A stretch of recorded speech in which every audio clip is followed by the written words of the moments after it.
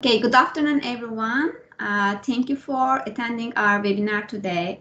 First, I would like to introduce ourselves and our center. I am Ismahan Arslan Ari. I am an assistant professor of learning, design, and technologies at the College of Education. I am also the director of the South Carolina Center for Assistive Technology and Educational Research. Today, I will present with my colleague, Dr. David Dawson. And Dr. Dawson is a clinical associate professor at the School of Medicine, and he is also the co-director of the South Carolina Center for Assistive Technology and Education Research. He has more than 20 years of experience in working with people with disabilities. And I also received my master's degree in special education with the emphasis on visual impairment, and I completed my doctorate in the education technology program at Texas Tech University. Before starting to our webinar, I would like to give you a brief information about our center and our current multi-user lab. And the South Carolina Center for Assistive Technology and Education Research is a collaborative, interdisciplinary environment of faculty, professionals, and persons with disabilities working together to enhance the life of students with disabilities in the area of school and transition to work. And we are an interdisciplinary center. I am from the College of Education, and Dr. Dawson is from the School of Medicine, and we have another collaborator from the College of Engineering, Dr. Neşet Hikmet. And we are located at the campus. We are at the Child Development Research Center building. It is 1532 Wheat Street. And with the collaboration of the Child Development Research Center, we established the Students with Disabilities in STEM Multi-User Lab for research, training, and outreach this year. And in this lab, we have cutting-edge technologies such as virtual realities, robots, and we undertake critical research on and provide impactful training, outreach, and support for students with disabilities in STEM field. And we use assistive technologies to support these students. And we will be happy to collaborate if you or your students need any support. And we are trying to increase the number of people with disabilities in the STEM field. We want to encourage their, to enhance their motivation in the STEM field. And today we are going to present how to work with students who are blind or visually impaired. And I am going to give the floor to Dr. David Dawson. And Dr. Dawson, now the floor is yours, so you can give some information about your background. I did not give too much information about you. I want you to give information, then we can start. Okay, thank you. And again, I have some experience with it. Again, I'm with School of Education. I've been working in assistive technology for a long time. I'm really excited, Dr. Ari, to have this chance to work in this center. If you get a chance, come visit us. Again, work with us. We've had a number of students who are training in it, and it's just a fun place. So I'm better with the presentation. All right. What we're going to talk about is vision. Okay, vision is one of the things where when faculty get this or TAs get this, how do I work with a student who has different types of vision issues, whether blind, low vision, and what does it really mean? And this is something that we have experiences. We've worked with them for the last 30 years. My area of expertise is rehabilitation and rehabilitation sciences and education. And for that reason, we have a number of students who are of visual disabilities come in. I also work in, as Dr. Islamari said, with STEM, and so youth on that, and we do a lot there. Some things, first off, it's just kind of talking about what it is, just really quickly before we get into it, is the functional blindness is when persons think about vision, they think of functional blindness, where someone really cannot see anything. And that is the blindness right there, but it's a small group of people with the percentage. The more larger group will be the second one, where we have legal blindness and low vision. And legal blindness definitely is about 2,200. So imagine basically, again, seeing with your best eye, that when you're looking at something that looks like 200 feet away.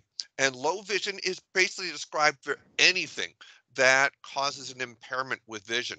And that really is anything that causes there. Next one.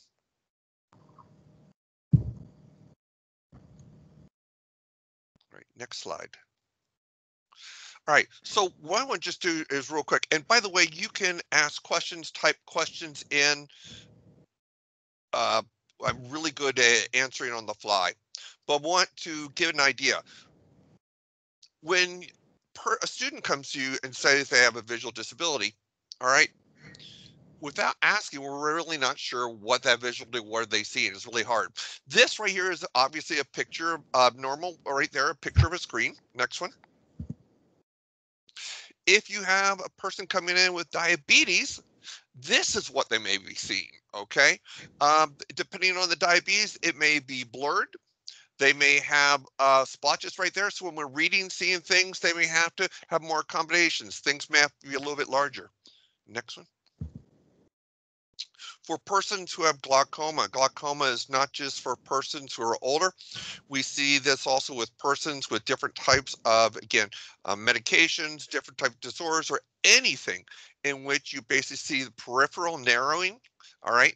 And so a person may tell you they have something like that, where they have a peripheral issue. And the way I have my students go when we're in class and we're talking about it is I have them try to look through their hand and squeeze their hand really tight and make it really large first, and then keep squeezing it. And I say that's what happens when you only have central vision. And so how do we make the accommodations on that one? Next one.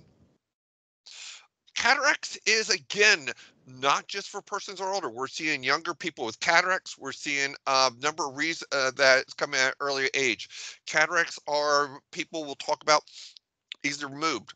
Not always. So if someone has cataracts, then it's going to be like a filter. There's a number of different types of cataracts right there, but this one right here, you can see it's not very, but it can be very blurry, and as it increases, is significantly worse. One of the things that you have person who have cataracts is going to have problems with different types of lights.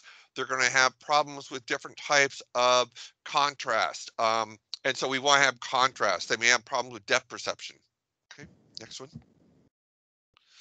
Macular degeneration is also something that we've been seeing increase of, and that's basically the macular. And the macular, the way that it normally finds right there, even though it's older right there, vision becomes distorted.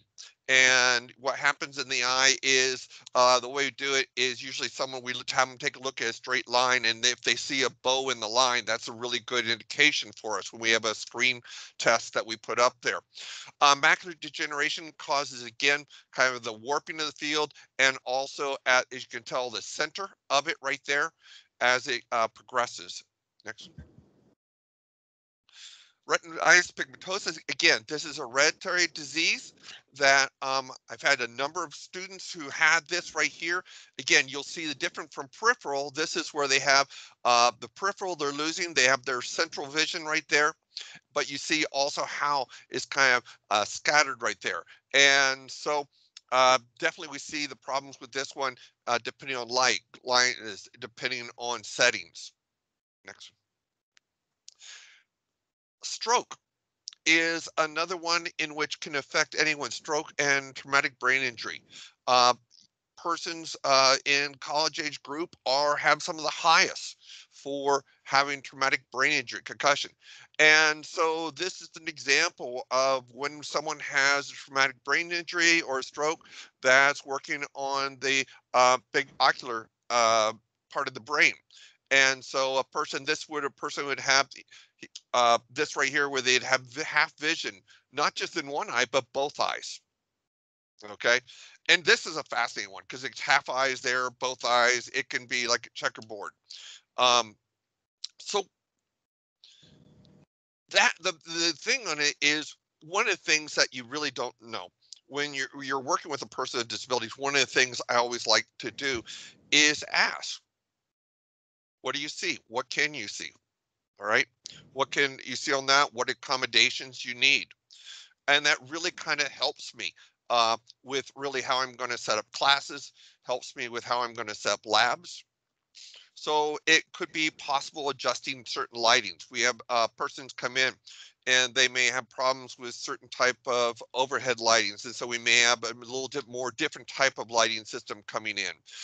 Contrasting colors, especially if I know I have persons right there with low vision, depth perception. I want to make sure that I have ways in which they can see certain contrasts, certain colors when things are steps. Magnification equipment.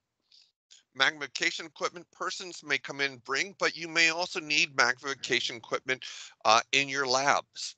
And magnification equipment we're going to talk a little bit about there can be anything from just a regular magnifying glass to I have holders right there where they actually can fit in there. They can be anything to large CCTVs we'll talk about. Adaptive equipment. Ahead of time, if you know you're have someone come in, again, I always talk about doing it before you can, but making sure that your equipment's already adaptive, not just for persons who are visual disability, but persons basically, any person having thermometers that could basically read things out loud, having systems right there with metrics where they can actually feel it as well as see it, having different things that vary audio. Large print accommodation. Go ahead. Go back one more time. Okay. Again, large print, make sure that also Braille. Again, how the person, what is their choice? If we're going to hand out something, we're going to give something we don't have up ahead of time. It's better to have things right up ahead of time for them, but that doesn't always happen. Sometimes we find this wonderful article in the moment. All right. We want to present it, though, to them in the form that they get when we present it all others.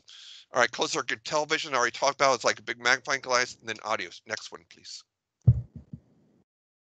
Okay, when we come to the accommodations, we also need to, pay attention to accommodations on the campus. And here are a few of the examples of the accommodations. First, you should provide access to your PowerPoints or handouts or whichever you use in your classrooms in advance of the class. And this will help the students with this, the visual impairments to read it or to request the accommodations before the class.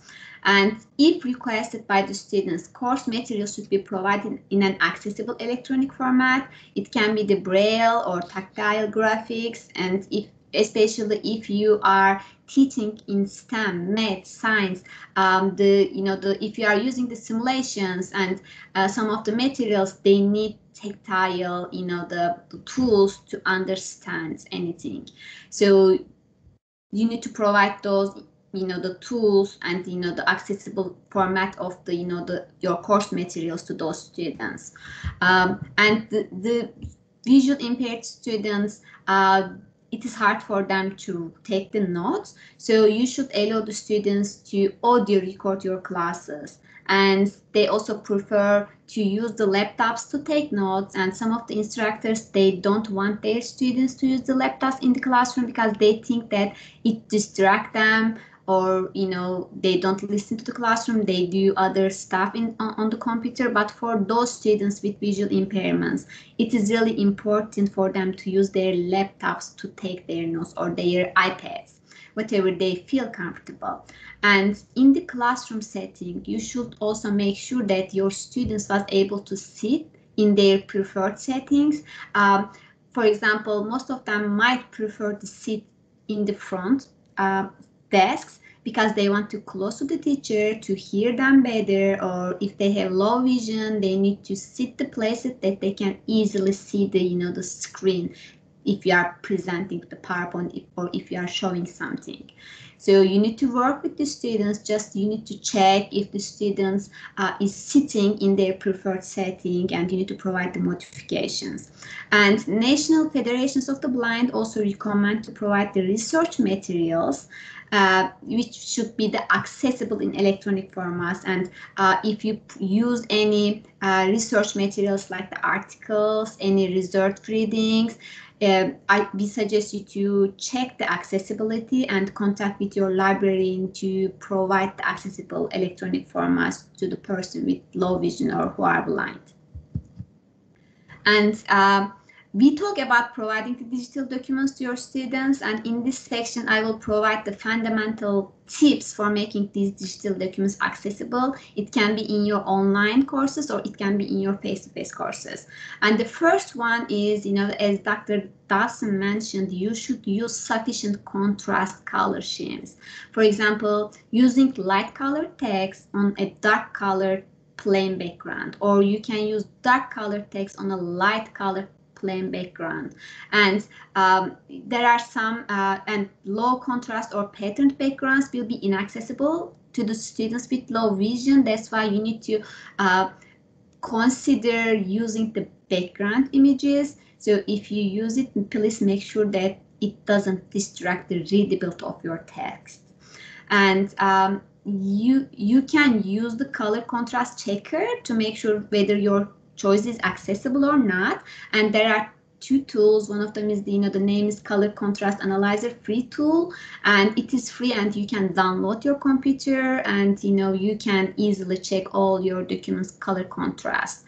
And there's also WebIM Color Contrast Checker. It is an online tool. You can easily check it, but I prefer the first one because you can easily select the color you use on your documents to check the color contrast issues. Another one is, while creating your Word documents, we suggest you to use the styles for the headings, because the screen readers, they use the styles while reading the documents, just to to emphasize that this is a heading. Otherwise, it is really hard for them to distinguish the headings or the the paragraph text. And for PowerPoints, you should use the pre-approved accessible templates. Those are also available in the Microsoft Office website, or you can use or if you want to use your own, create your own PowerPoints and use the templates built in the Microsoft PowerPoint, we suggest you to use the slide layout while creating your slides. And another important thing is, use an easy to read font face. Sometimes we choose the font types which looks fancy, but those fancy font types might not be accessible to the people with visual impairment. Sans serif fonts are the easily readable option. Most of the time, we prefer Arial fonts, because for online documents, and using sans serif fonts are especially important for the students who use screen magnifiers. If the font is serif, then the font will break apart when it is magnified. So you want to be sure you use a sans serif font. Limiting the use of font variations is important. Please do not use lots of bold, italics, and all capital letters on the same page. Also limit the number of text font types to 3 on the same page. And lots of font variations make it hard to read. And I know sometimes we want to use different font variations to highlight some of the content, but we need to consider our students with visual impairments while using those variations. And also, you should not use too small font sizes. Sometimes we try to, to fit all the content on one page, but it is really hard for them, for the students with visual impairments, to read the small font sizes. Text font size should be at least 12 points. However, it should be 24 points for your PowerPoints. And Provide alternative text with all graphic, images, and the charts. Students with screen readers rely on this alternative text to get information about your visuals, while alt text provides what the image is. Use image description to provide the details. And please avoid access animation or flashing images. It is really hard for the students with visual impairments to catch those flashing images. Also, it is not accessible with the screen readers. In your online courses or digital documents, if you provide a link, the name of these links should be descriptive and meaningful.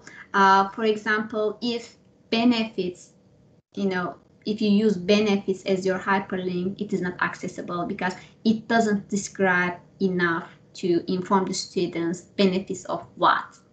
So you need to be specific and use the descriptive names, give descriptive names to your link. Instead, you can use, for example, benefits of online learning. And this is, the next one is avoiding some of the link names. We can see those a lot in the online documents, but those are not accessible. Avoid using click here, email me, or URL text. They don't tell what those students will locate when they follow those links. Instead, please use the descriptive hyperlinks. And before providing your documents to your students, you can check the accessibility of your documents. Microsoft Office has a built-in accessibility checker. And to check, you just need to click on the file on the top of your menu ribbon, then select info and check for issues and check accessibility. And on this slide, I provide the link how you can access. And when you select the check accessibility, it provides you an accessibility report and tells you how to fix those issues. And we use PDF in our online courses, right? And especially if you want to provide any research material, the articles, or especially now during the pandemic, most of you are teaching online and we just scan our documents and upload to the Blackboard or your course website. But when we provide the PDFs, those, the scanned PDFs might not be accessible and treated as images. And I suggest you to check the accessibility, and the PDF, Adobe Acrobat also has the built-in accessibility checker. And to provide the accessible PDF, your PDF should be searchable for the screen readers to read the text. I think this is one of the common issues in the online courses or when we provide, the documents from different resources. And if possible, even though we use Word, PDF, PowerPoints, the HTML is the most accessible file format. If possible, use HTML.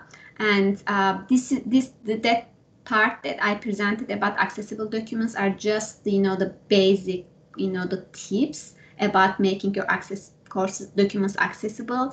But if you want to learn more how to make your online courses accessible, we presented the webinar in March 5th, I guess, so about it, and we have the recording. I will be, the recording is available on YouTube. I am going to, after the webinar, I am going to copy and paste the link for that webinar. You can watch and learn more about the making the online courses accessible. And also, if you are teaching online or have virtual meeting with your students, you should check the accessibility options of your video conferencing tools. And for example,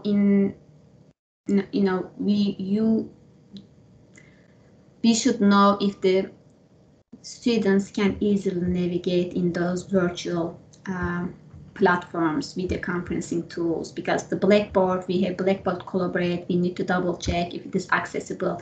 If you haven't had chance, or if you don't have the software to check the accessibility, maybe you can contact with those students and see if they can easily access to those tools, and if they have any problems on using those tools. And also, if you are providing any materials during your meetings, please check the accessibility. And in your virtual meetings, if you are presenting something on your slides, you need to explain everything on the image to the students. And you also need to check if your homeworks or the field trips, if you are using the virtual field trips, you need to check if those virtual trips are accessible to those students. Dr. Darson, would you like to add anything on that part? Yeah, and this is where we can do our best. And there's one of the things, when you ever get a chance before, work with a student who has a visual disability, and maybe if you go ahead, test out the different ones. So an example was Collaborate. And when Adobe Collaborate was out, they sent a list how it was successful for persons who are blind. So I was working with a student who was blind, and although the initial, what he could see from it, couldn't go to the chat room really easy. He didn't know when people were posting to the chat room. He would have to go out and in. And so what happened was we'd have to go, and I'd have to let him know and say, okay, I see a new message coming in right here. There are sometimes with these different meetings right there, every one of them has pros, every one of them has cons on there. So the best place is the next slide. We actually added some links right here. And so whenever possible, go through there, take a look at the accessibility. Student Disability Services is the other group right there. I highly recommend going to our Student Disability Services, talk with them. The other one is there's a lot of boards. If I don't know something right there and successfully there's a problem, I can quickly really kind of Google it and find out what's the workaround. Sometime it may be there's a problem with a certain type of screen readers we're going to talk about. So go ahead, you got it there. Computer access, you got it. All right, so I think we covered a lot of this right here. Your users right there, when they have it, are going to be using a lot of these different ones, and they may or may not be aware of them. If I'm working with students who have recent visual, basically, again, person can have trauma to their eyes at any time, low vision, contrasting vision. There's so many things that affect right there. And so some of the things that I do a lot of times is also kind of talk, what are they using? What are they not using? And so we kind of right there is the idea of helping contrast screens. If I'm working with them or working with I find out I had a individual student of mine who was in one of the labs, and he had a acuity in this where he would get massive headaches when he saw the screen because that it was so basically contrast and bright. And we had to work with him to really take that screen and gray it out. And it took a little bit to find exactly where we could barely see it, and it was just like perfect for him. And so a difference in usually high contrast, we had to do low contrast for him so that he could work with us and work with all the different ones. Make sure that, again, screen readers right there are available. If you're using basically persons to read things right there, you may have them put headphones in when they're doing screen readers. Although I've also had it where I've gone and made it a user design where I'll say for those who want to basically read, all right, you can read right here. For those who want to listen to it, and I'll do a screen reader and it'll be open to everyone to read and they can listen to it. Again, different ones, closed captioning for any time I do movies or anything with signs, anything in my building, anything that's needed is Braille. And we'll talk about magnification and dictation in a second. All right, next. Students may be using a variety of what we call There's difference between text readers and screen readers. A screen reader is something that reads everything on the screen. It basically, for a person who's blind, it's the way that we do kind of that orientation based right there. The most popular ones are JAWS, NVDA. Those are the two that are big for persons who are blind. I was just at a CSUN conference on assistive technology just a couple weeks ago, and everyone was moving to NVDA, it looked like, and that's a really good platform. I'm going to try to do a demonstration in a second. Talkback, window eyes, voiceover. These are also good for persons who have vision, who have low vision. They can see some things, but not right there. Now, the reason why I'm pointing this out is that persons may be coming to you, and if they're going to basically be in your office and you're showing something on the screen, if it's on their laptop, it's sometimes a little awkward. I have on my computer, the ITS has something called NVDA on mine. And so when a person comes in, I need to show some things on the screen, we need to do some things on the screen, I can make it really accessible. The NVDA I love because of that, quite honestly, it's extremely user-friendly. So we're going to try it really quick and see if this works. And I'm doing a share, including audio. I'm actually going to do my desktop this time. Okay. All right, can you see the visual? And I'm going to pull up my NVDA. Hold on. I think I need to stop my sharing so you can share. Okay.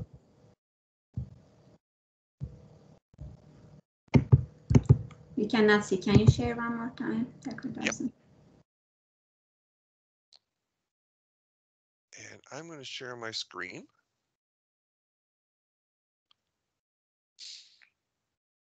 And I'm just going to show a screenshot right there. What do you see? Yes, we can see now. Okay, so I'm going to load up my NVDA, and you should be able to hear this one right here. And it's my preference when I'm working with a student. And so I'm loading it up. Normal cursor. Most commands for controlling NVDA require you to hold down. Welcome to NVDA. All right. So one of the things that you see right there, is it comes up, it automatically talks right there to me. The reason that I really love this one is a person who is blind, a person who's sighted, both can use it fairly easily. If you know it right there, I can just simply put my mouse on top of it. Most commands for controlling NVDA require you to hold down the NVDA key while pressing other keys. Okay. Welcome to NVDA. If I go right here to the slide. Okay. Slide 2. Visual impairment. Slide view. Okay. And so it's kind of giving me the orientation that is showing the slide right there. Title placeholder shape visual impairment. So I basically right there is, if I were using a person who is blind, I'd be using my key strokes. I would not be using, basically right there, I would be using keys instead of the mouse. Text placeholder shape functional blindness. The absence of any usable vision legal blindness. Visual acuity of 20/200 in the better eye with the best correction or a visual field of no more than 20 degree. Right. So it kind of gives you an idea of it. Normal cursor. And so if you notice, it also Microsoft Teams, Calendar 1 running window, PowerPoint 2, Dragon bar, Google Chrome. I can again pull text up placeholder shape function, untitled Google. All right, I can bring up the university. HS. Link now. Give it a moment. Honor. Situs. Link or edit cursor. Okay, so they'll talk about the cursor right there. Then I can basically bring it in again, different ways at which I can. Normal cursor. All right. And our faculty members help staff the Prisma Health Midlands Medical Group. And if I want to jump, you notice. Normal and known cursor. Right. Normal cursor. So let me now get out of this. Run. Normal. Taskbar. Notification overflow and known cursor. School link heading level 4 class of 1981. Norm NVDX. What would you like? Alert is norm. All All right. So let me go right here and go back to Teams. And let's take me off of this. All right. So again, it sounds like it takes a little bit to get control, but one of the things that it really allows me access to is that then the student I can work with student one-on-one. They can see the screen, I can see the screen, we can see a lot of things, we can see assignments, and it really works really well. Right, next, all right, ready, back to slides. All right. Text readers are another one that we've actually covered in another form right there. And what text readers is for persons with low vision. And text readers allow basically for a person to highlight any text and have it read to them, or the cursor. There are a lot of free ones in Windows Navigator, as well as there's a lot of them for Google, Chrome, different ones that we have available. I keep these also on. And the reason that I have them is I also have these in Blackboard. It's not just for my students with who are visual disabilities, but my other students I've found out also like to have things read aloud to them. And sometimes it helps for their own memory. And so we use a text reading software, and that's available to them. Next one. Some students will be using screen magnification, and this is the one you'll really need to look at. And I'm not going to do the demonstration on screen magnification, but I'll talk about it. The screen magnification, one of the things that you really want to cover is because there is basically, when we do magnification, all right,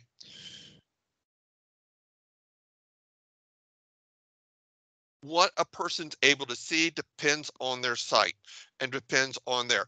I had a individual who, colleague of mine, and they would actually see, and to basically read, they would have to fill up a computer screen, and they would only see 2 letters at a time.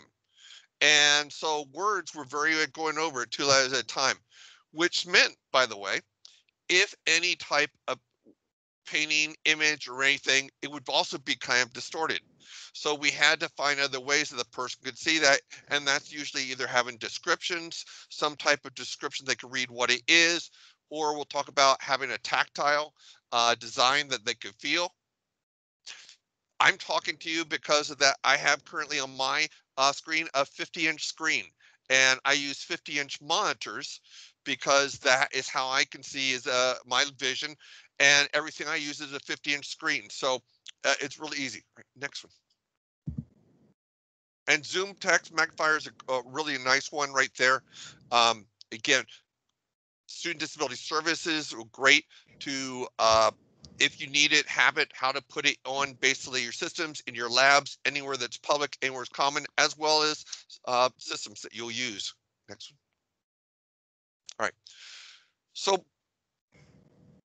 the big thing is to work with students. We want to work with students ahead of time whenever we can. And we want to work with, get their notice. And so prior readings in class, usually when I have a student with visual disability, I will really receive notices from them anywhere from 6 weeks to 3 weeks to 1 week, and sometimes the day of the class. And so just what I tend to do is I will go and make these available. I always put things up ahead of time. If it's syllabi and everything gets sent ahead of time for persons. They all know ahead of time books to read. Not only do I give books, but all of my books are offered in an alternative format. I have only used books in which there is electronic copies of that the person can have screen read either through the publisher or through one of these things like JAWS. Front row seating. So why would someone who's blind be in the front row? Okay, there's a lot of reasons there. Right there, one, because of that is clarity. Don't have people around. Easy access, all right? But they may not. Persons may sit wherever they want, but that's one of the things I always like to make sure. I'm always facing the class, all right? Even right there, persons may have a vision, but they still may also use vision and hearing there. And I'll talk about that Large audio braille copies. Again, anything I give out in class, I make sure there's accessible to it. Again, students, I make faux pas all the time.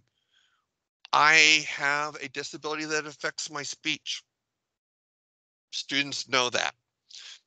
They're going to record it. Sometimes it will show up. Okay. Sometimes it's a great learning experience.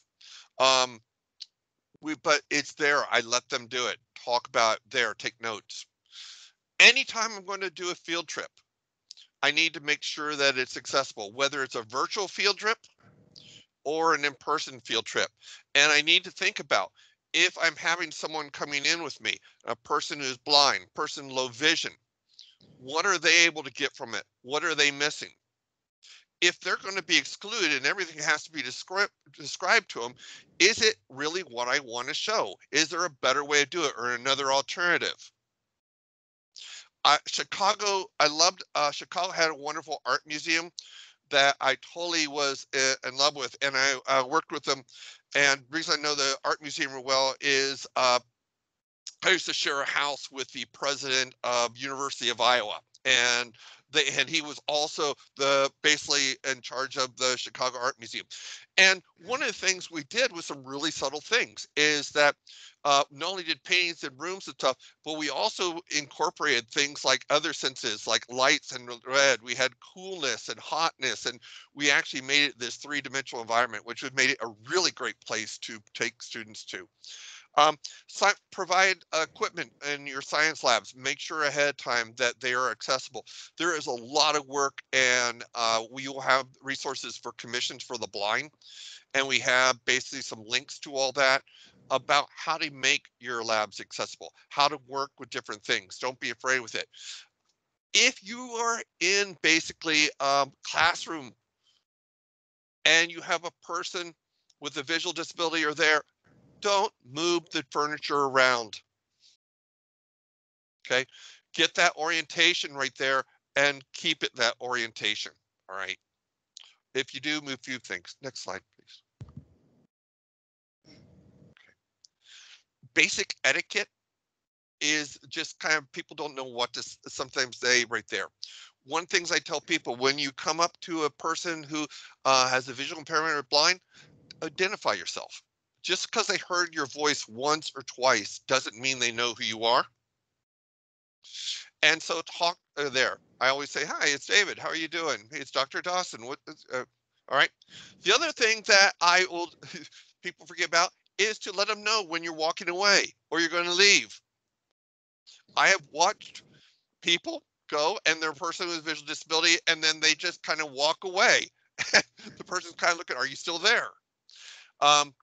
Always talk in a normal tone. Just because a person has a vision loss, they don't have a hearing loss. We tend to, sometimes you'll see people shout or talk loudly or there. It's okay to let people know where you are. A light tap right there. I usually say, can I tap right there? Can I show right there? And let them know where I am, orientation there. If I'm working with someone and we're doing it, I give visual descriptions of my surroundings, of what there are all the time if I walk into someone. If someone wants to right there, I'll offer my arm. So if I'm walking with them, I do have students, one of my students blind who was just really, really good. Just listening, hearing that, would be able to follow me. And most of the times they could follow me just so they said by my footsteps and right there. At the same times, I would still need to know, to let them know, you know, there's a trash can here or that, there's something in front of you. But when they do, never take someone's arm, let them take your arm. Dog, working animals are working animals. They are not pets. We shouldn't ask to pet a dog. No one in class should pet a dog. A service dog is allowed in any class. Service dog is allowed to sit next to the person right there. And so always respect the service dog as the service dog. Now, saying that, we had a service dog, and one day in one of the labs we had a problem where we had basically computers were all malfunctioning and doing some problems right there. And we took a look, and the cables were really kind of torn up. So we replaced the cables. And about a week later, the cables were torn up. What we found out was her dog, when it was getting bored, was chewing on the cables while waiting for her. And so we had to then go say, you know, let's take Tasha and let's move Tasha into a different direction here. So that was a lesson learned for all of us. As persons, again, what format? I never try to assume. What do they need? How do they need it? What works best for them? I also read everything on the screen, read everything out loud to a person unless told not to. Sorry. Quick tips. Again, this is just quick tips right there, and some of them I already said. Don't make assumptions on their needs there. A person with a visual disability, there are so many different ways that that their vision may be impacted that it's really hard to know without asking them. Let them know. Sometimes also you need to be able to be upfront and let them know when you see some there. Some students I have are cautious of right there, and I may be assuming that they're doing it and that they're able to have screen readers. That, are you doing your screen readers? I'm fine. Are you using screen readers? And I may ask them, say, what are you using? And if they haven't, there, I had one student not too long ago who was on using a screen reader, but they didn't like it because the voice right there, and so they didn't use it a whole lot. And I said, have you ever changed the voices? And you all don't need to know that, but if you ever get in that problem, you can contact Student Disability Services or us right there. But I said, have you ever tried different voices with it? And they didn't even realize that we could set all these different voices in it and change it to so it sounded very natural, which made him then use it more. Again, there, orientation there, read aloud, I said, verbal descriptions right there, early syllabus, and then make sure that, again, you have things that are accessible. We're offering a number of, in the slides you can download, and again, there are links to accessibility guides. These are just not only for persons with visual disability, it also talks about auditory, learning disabilities. I always recommend faculty go through these, take a look at them. The more that you know how to do these, the more that you may be able to offer suggestions or understand when someone comes in with things. I have some persons when I'm doing Microsoft Word, the idea of changes and putting the comment notes. They have a difficulty with the comment notes.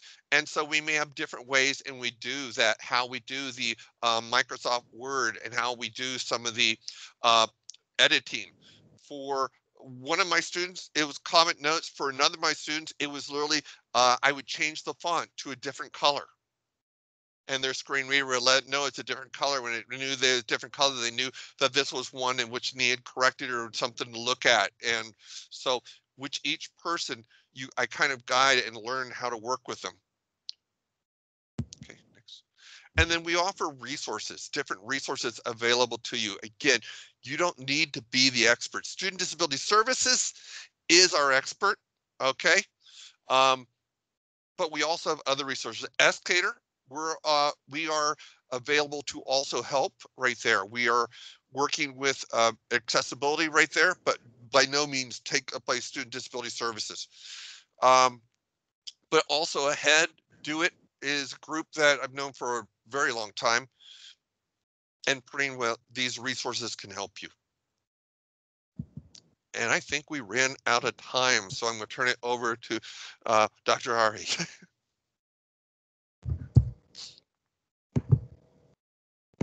Okay. Thank you all so much for joining us today.